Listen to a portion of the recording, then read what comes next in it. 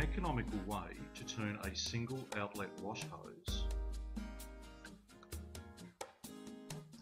into a highly efficient multi-station irrigation system. Water is being discharged from the washing machine via a flexible hose. The hose is connected to the inlet of the GFlow tank system. Water flows across the filters into the pump chamber.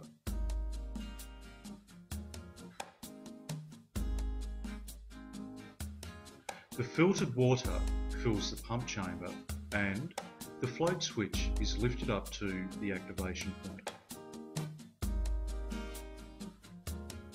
Water is discharged into the irrigation pipe network through the 6-station GFrotor valve. The water is evenly distributed to the trees via large flow outlet emitters installed at the base of each tree.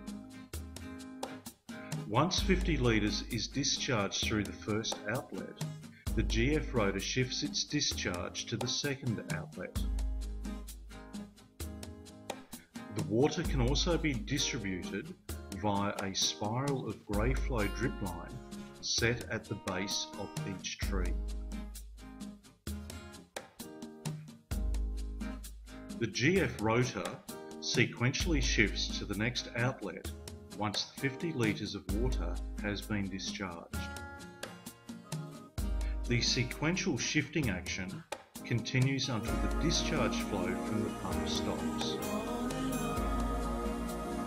Sequential and even distribution of water throughout our gardens means better, more efficient and environmentally responsible use of our precious water resources.